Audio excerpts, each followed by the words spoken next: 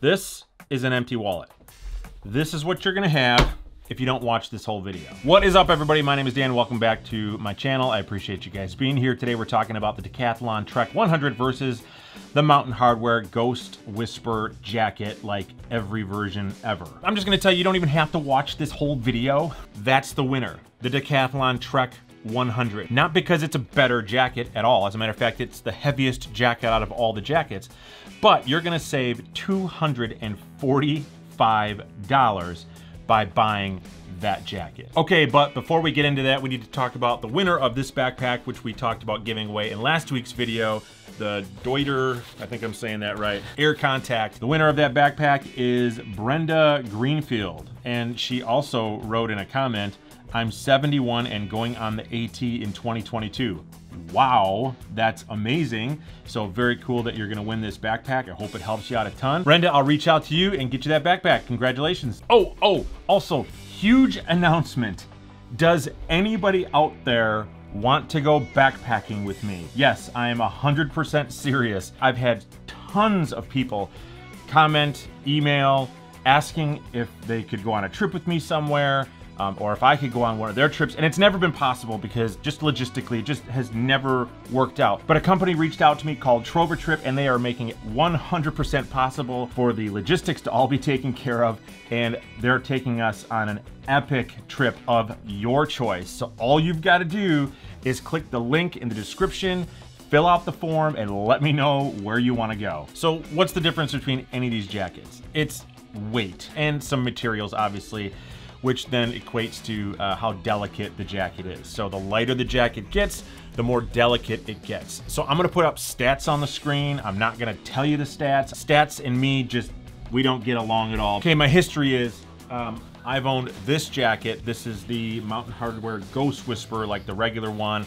probably 4 years. Then you've got the #2 Ghost Whisper, and then you've got the UL version Ghost Whisperer. This over here is a carbon copy of these two. Decathlon, if you don't know who that is, they're sort of a, just sort of a inexpensive hiking brand. They sell more than jackets. You can get tents, you can get shoes, I think. You can get some other stuff. I had heard of Decathlon maybe a year ago. Never really thought too much about it. Saw a few videos here and there about their jackets. Then I decided to make a video about a gear loadout that was high quality but inexpensive, and I thought, you know what, I wonder if that Decathlon jacket would be any good. Reached out to them, they sent me the jacket.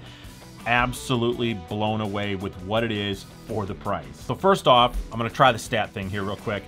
This is a 15 denier nylon jacket. This is a 10 denier nylon jacket, and that is a 7 denier nylon jacket. I think I got that right. What that means is that this is a thicker shell, this is a thinner shell, in that order, which means that this is gonna be the most durable, this is gonna be the least durable. Why did they do that? Well, they're just trying to save weight over here, and you're gonna pay an enormous premium. This jacket, you're gonna spend way more than $245 over that jacket. You're gonna spend closer to $300 more for this jacket. What's the difference? This one weighs almost 4 ounces less. You're talking almost $100 an ounce. Wow. Okay, the majority of the people that watch this channel are not super thru hikers, super high mileage people. Maybe you are, that's good. If you are, that's awesome if you are.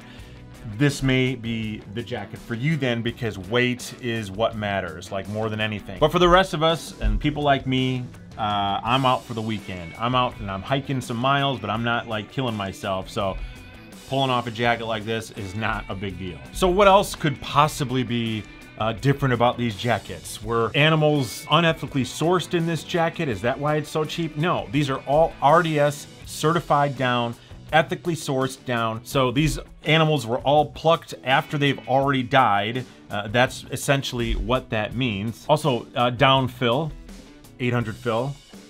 Pretty sure it's 800 fill. Yes, 800 fill, 800 fill. 1,000 fill. What does that mean? That just means that the feather or the plume, it's not necessarily a feather, inside of the jacket is a puffier feather with the 1,000 fill. So it's the higher the number, the puffier the plume is. That just means they use less feathers inside of the jacket to achieve the same warmth out of the jacket. It doesn't mean it's any warmer at all. It just allows it to be just as lofty or just as puffy. So that's why all of these jackets are equally as warm. But the only thing about this particular jacket is that it is, I think, 85% duck down and 15% goose down, whereas these are like, I don't know, I think 90%. I told you I wasn't gonna do stats, but I'm doing it anyway. I'll correct myself on screen if I'm wrong. I think these are 90% goose down and 10% duck down. For the price, this is the clear winner. Now, especially if you're looking between these two jackets, the Mountain Hardwear Ghost Whisperer 2 and the Decathlon. We're talking like 1.5 ounces in weight difference. That's gonna cost you $245. At this point, you are literally just paying for the name. Now, the other thing that you're gonna get out of this jacket is actually more durability. Now, it's not that big of a deal. I mean, if it scrapes up against a branch or a thorn or something like that, both of these jackets are definitely gonna rip. So you wanna be careful with them. But I would much rather rip an $80 jacket versus a $245 jacket. The down fill in ounces, I'll put up on the screen for all three of these jackets. And I'm guessing that the reason that this one has the highest down fill is probably because maybe some of the baffles are a little bit larger, so it needed a little more down to fill them. But from a warmth perspective, I've literally noticed zero difference in any of them. Now, I know that's really hard to tell.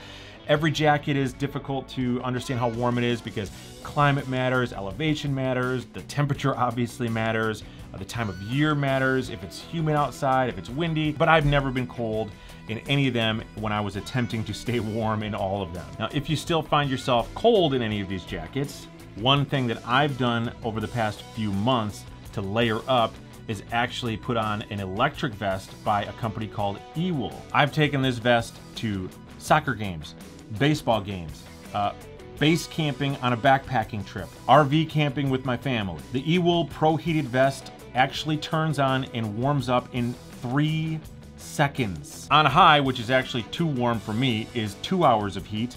Medium, which is the perfect amount of heat, is 4 hours of heat. And low, if you're just looking for a little bit of extra warmth, is 8 hours of heat. You don't have to take out any batteries to charge this jacket. You literally just plug it in. If you want to know more about this vest, I'll put a link at the top of my description below. Make sure you check it out. All of these have hoods. All of these have hood adjustments. All of these have elastic cuffs on them.